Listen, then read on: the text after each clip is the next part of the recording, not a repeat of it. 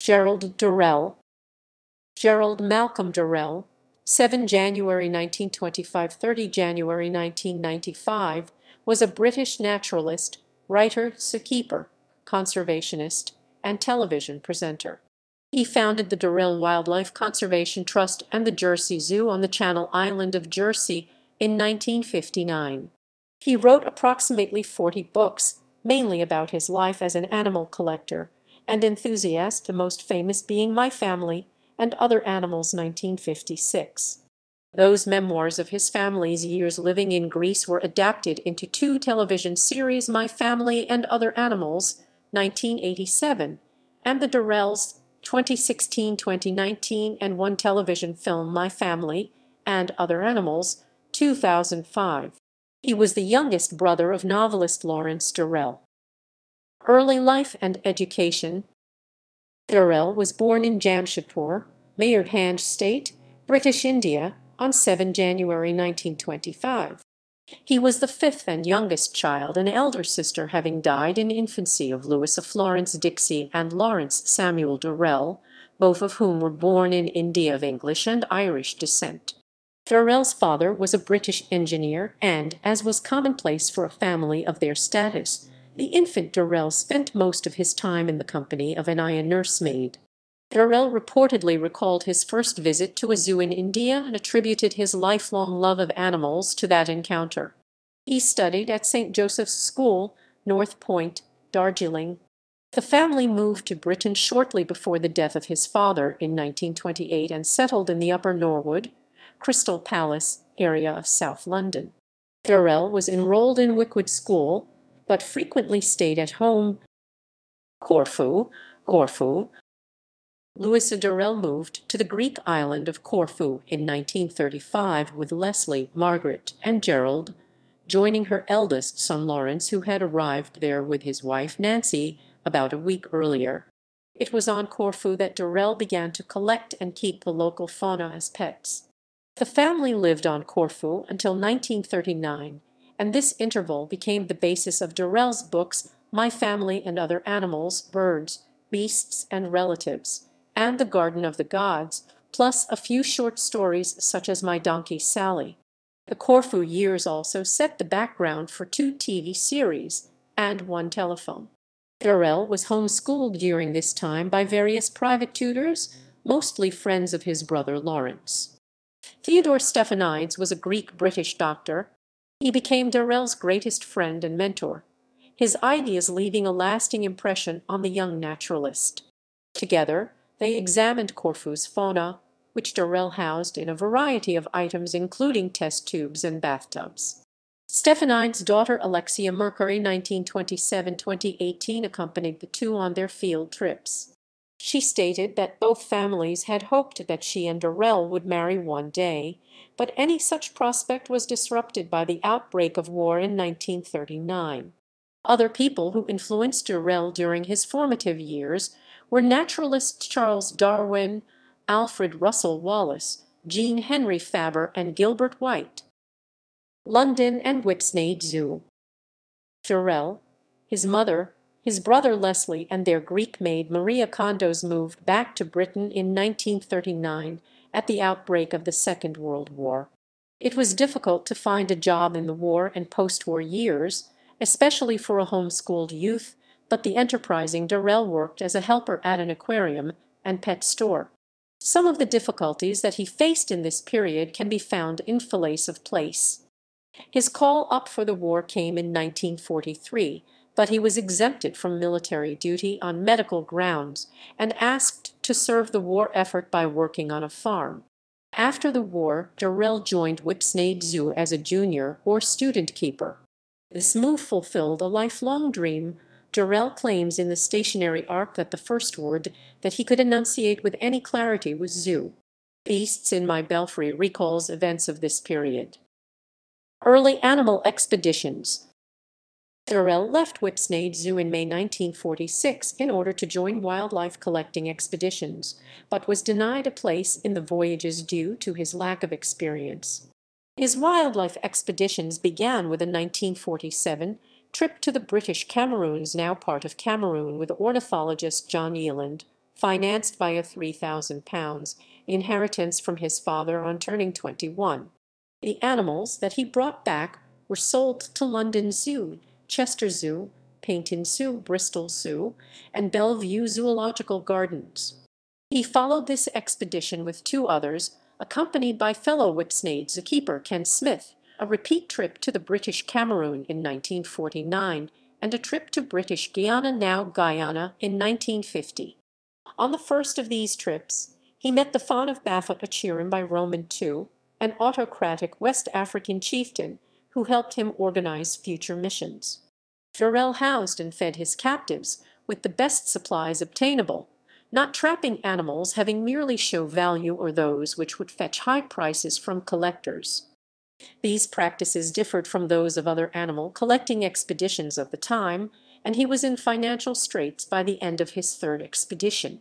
Further, he had a falling out with George Cansdale, superintendent of the London Zoo, and Durrell was blackballed by the British zoo community and could not secure a job in most zoos. He eventually secured a job at the aquarium at Bellevue Zoo in Manchester, where he remained for some time. Durrell started writing humorous autobiographical accounts to raise money with encouragement and assistance from Jackie and advice from his brother Lawrence. He did this initially because he and Jackie were in need of money after their wedding, and he had no source of income, and later he wrote in order to fund his expeditions and conservation efforts. His first book, The Overloaded Ark, was a huge success, causing him to follow up with other such accounts. He only made £50 from British Wrights Faber and Faber, but he obtained £500 from the United States Wrights Viking Press for the book, and thus managed to raise money for a fourth expedition to South America in 1954. This, however, was undertaken during a political coup d'etat in Paraguay and was unsuccessful. Foundations for the Jersey Zoo. The publication of My Family and Other Animals in 1956 made Durrell a notable author and brought him public recognition as a naturalist. Royalties from this book, which made bestseller lists in the United Kingdom, helped to fund Durrell's next expedition. Durrell's growing disillusionment with the way zoos of the time were run, and his belief that they should primarily act as reserves and regenerators of endangered species, made him contemplate founding his own zoo. His 1957 trip to Cameroon for the third and last time was primarily to collect animals which would form the core collection of his own zoo. This expedition was also filmed, it being Durrell's first experiment with making a cinematographic record of his work with animals. The success of the film To Barefoot with Beagles, together with his autobiographical radio program Encounters with Animals, made Durrell a regular with the BBC Natural History Unit for decades to come, as well as generating funds for his conservation projects. On his return from Barefoot, Durrell and wife Jackie stayed with his sister Margaret at her boarding house in the seaside resort of Bournemouth. His animals were housed in her gardens and garage on a temporary basis, while Durrell sought prospective sites for a zoo. To his dismay, both Bournemouth and Poole municipalities turned down his suggestion for a zoo. This experience provided material for his book A Zoo in My Luggage. Zoo and the Trust. Durrell founded the Jersey Zoological Park in 1959 to house his growing collection of animals. The site for the zoo, a 17th-century manor house, Les Augers Manor, came to Durrell's notice by chance after a long and unsuccessful search for a suitable site. Durrell leased the manor and set up his zoo on the redesigned manor grounds. In the same year, Durrell undertook another, more successful expedition to South America to collect endangered species. The zoo was opened to the public in 1959 on 26 March. As the zoo grew in size, so did the number of projects undertaken to save threatened wildlife in other parts of the world. Durrell was instrumental in founding the Jersey Wildlife Preservation Trust, now Durrell Wildlife Conservation Trust, on 6 July 1963 to cope with the increasingly difficult challenges of zoo wildlife and habitat management. The trust opened an international wing, the Wildlife Preservation Trust International, in the United States in 1971, to aid international conservation efforts in a better fashion. That year, the trust bought out Les Augers Manor from its owner, Major Hugh Fraser, giving the zoo a permanent home. Durrell's initiative caused the Fauna and Flora Preservation Society to start the World Conference on Breeding Endangered Species in Captivity as an aid to their survival in 1972 at Jersey, today one of the most prestigious conferences in the field. 1972 also saw Princess Anne becoming a patron of the trust, an action which brought the trust into media limelight and helped raise funds. The 1970s saw Jersey Wildlife Preservation Trust become a leading zoo in the field of captive breeding, championing the cause among species like the lowland gorilla and various Mauritian fauna. Durrell visited Mauritius several times and coordinated large-scale conservation efforts in Mauritius with conservationist Carl Jones involving captive breeding programs for native birds and reptiles, ecological recovery of Round Island. This ultimately led to the founding of the Mauritian Wildlife Foundation in 1984. Jacques Durrell separated from and then divorced Durrell in 1979, citing his increasing work pressure, associated alcoholism, and mounting stress as causes. Durrell met his second wife, Lima George Durrell, in 1977 when he lectured at Duke University, where she was studying for a PhD in animal communication. In 1978, a year after they first met, Durrell wrote a love letter to his future wife. They married in 1979. She co-authored a number of books with him, including The Amateur Naturalist, and became the honorary director of the trust after his death. In 1978, Durrell started the Training Center for Conservationists at the Zoo, or the mini-university in his words. As of 2005, over 1,000 biologists, naturalists, zoo veterinarians, and zoo architects from 104 countries have attended the International Training Center. Durrell was also instrumental in forming the captive breeding specialist group of the World Conservation Union in 1982. Durrell founded Wildlife Preservation Trust Canada, now Wildlife Preservation Canada, in 1985.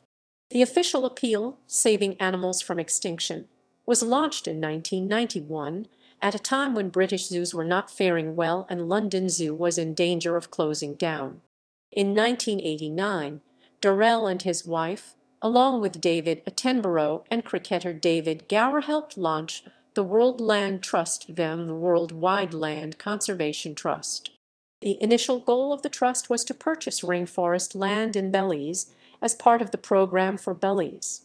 Around this time, Gerald Durrell developed a friendship with Charles Rycroft, who became an important donor of funds both for building works in Jersey, the Harcroft Lecture Theatre, and for conservation work in East Africa, Madagascar, and elsewhere.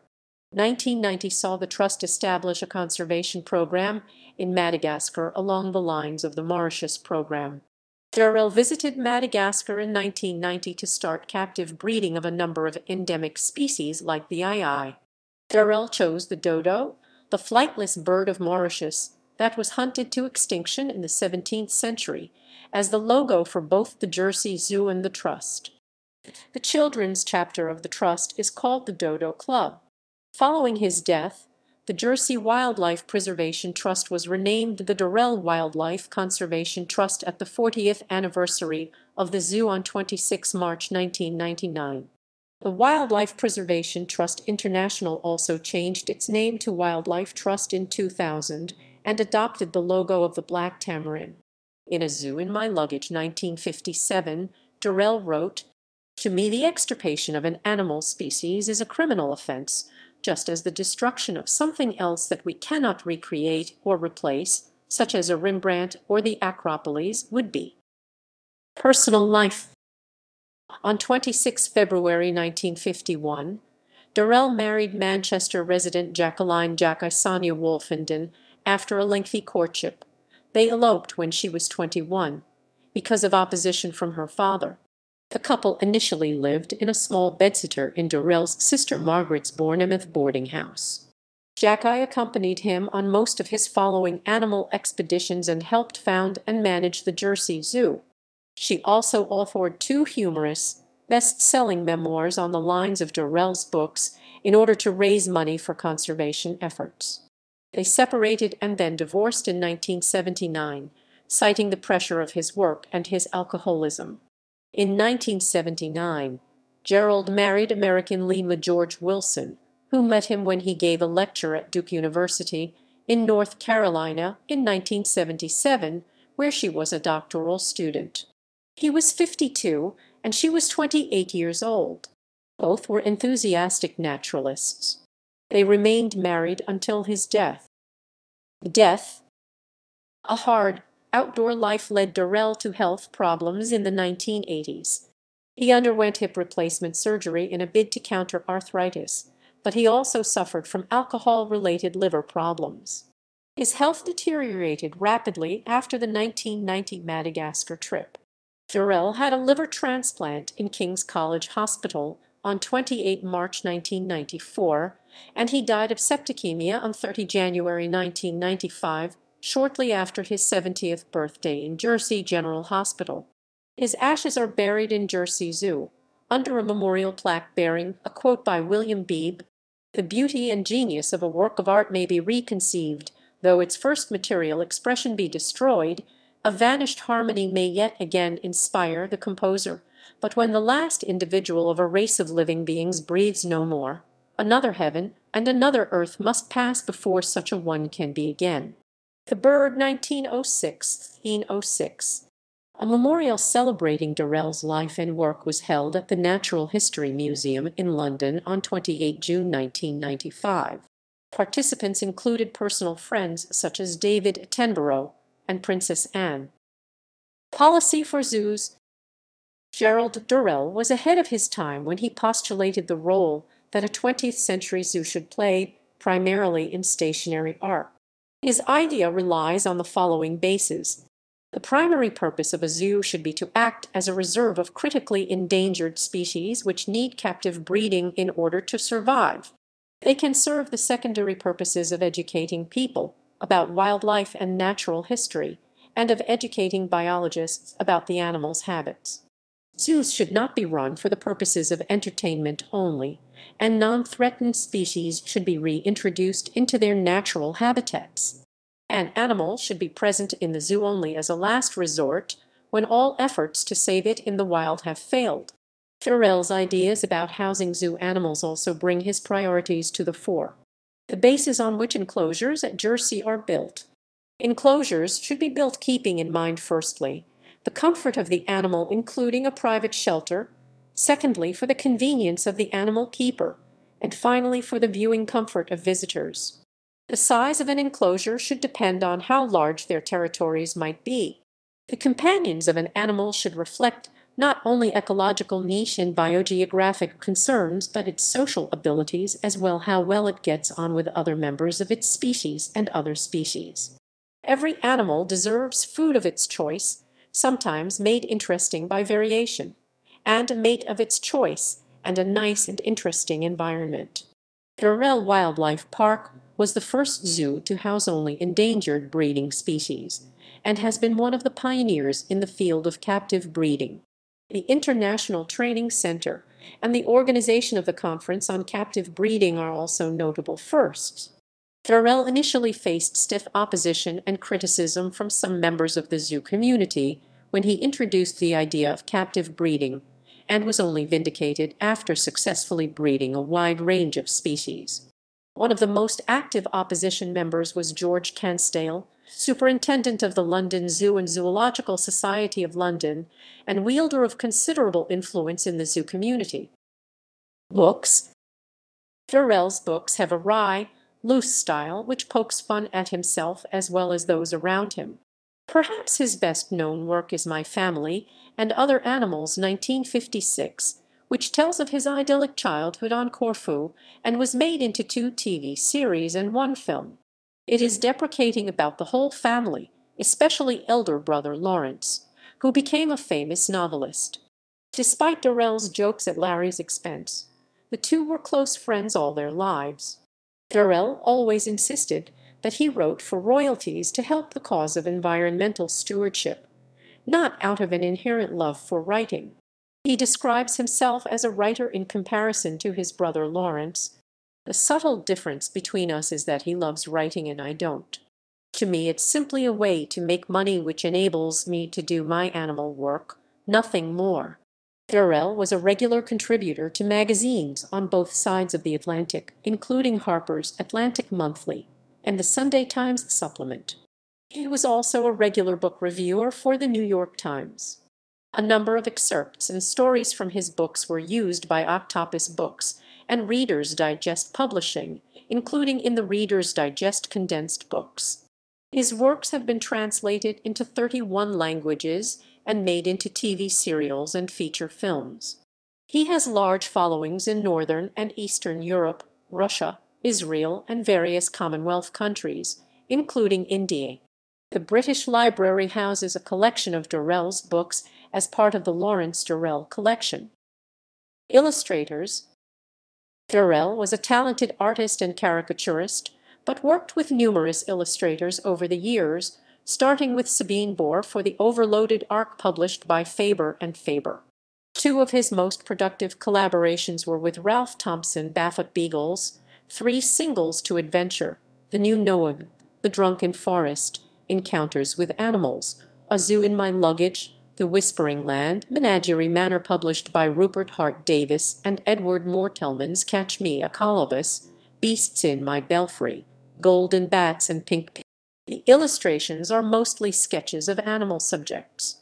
Ralph Thompson visited the Jersey Zoological Park during the sketching period for Menagerie Manor. Other illustrators who worked with Durrell were Barry L.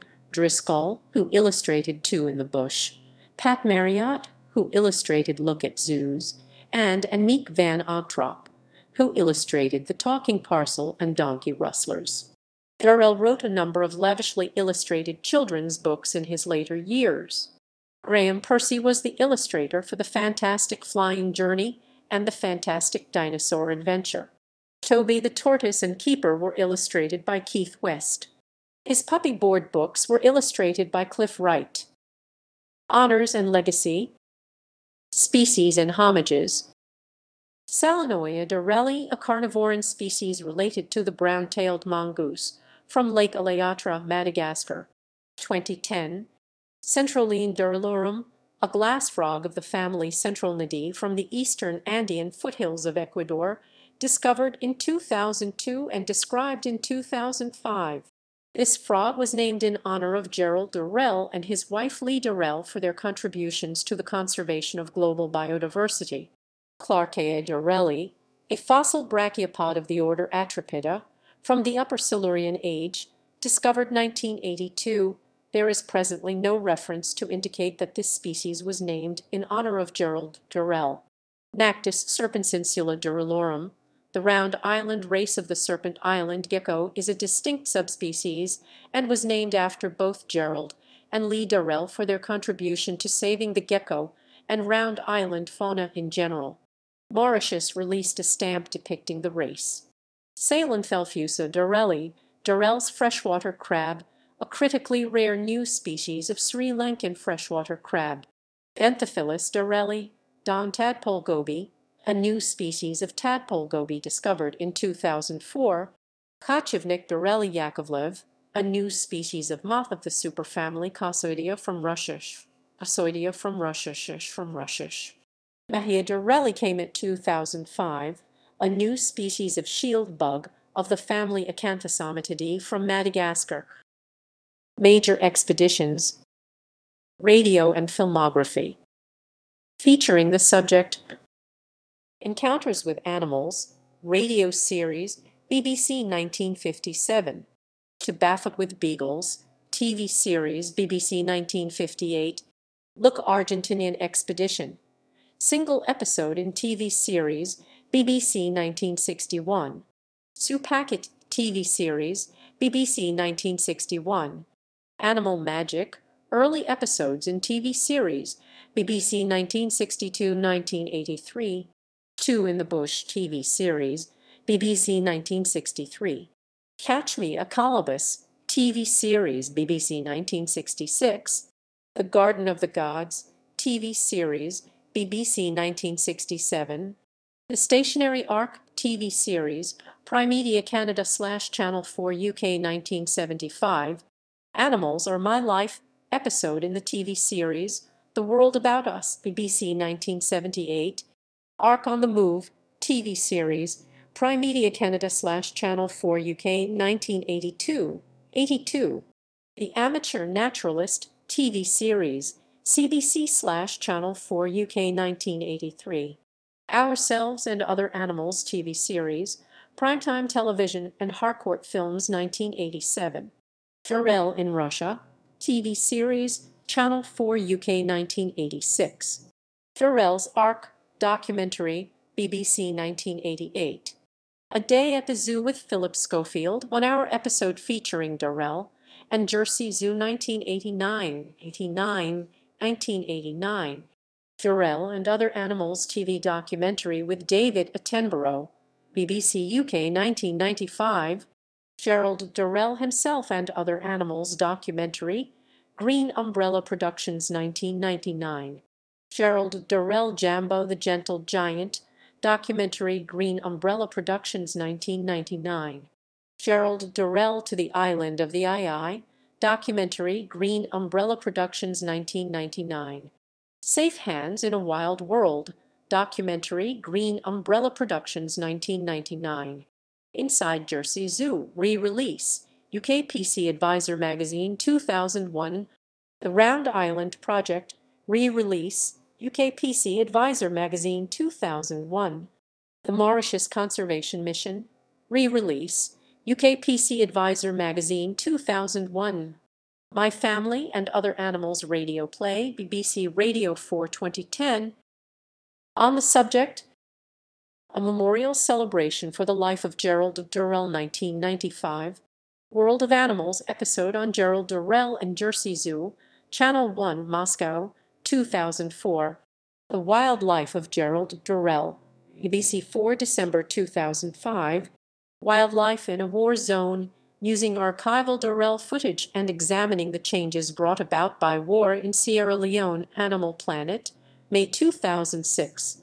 Archive Hour with Bridget Nichols, Discover Your Inner Durrell, BBC Radio 4 September 2006.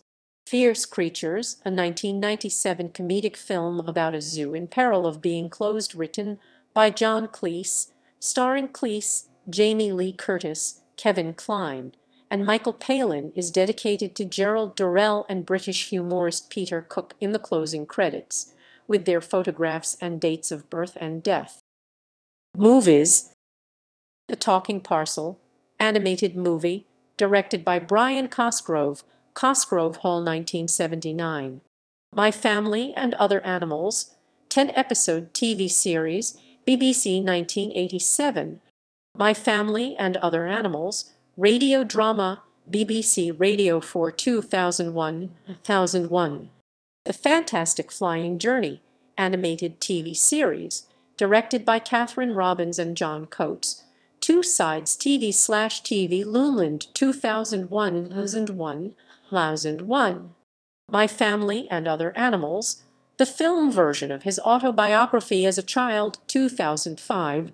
The Durrells 4-season TV series, 26 episodes, inspired by Durrell's 3 autobiographical books about his family's time on Corfu, ITV 2016-2019.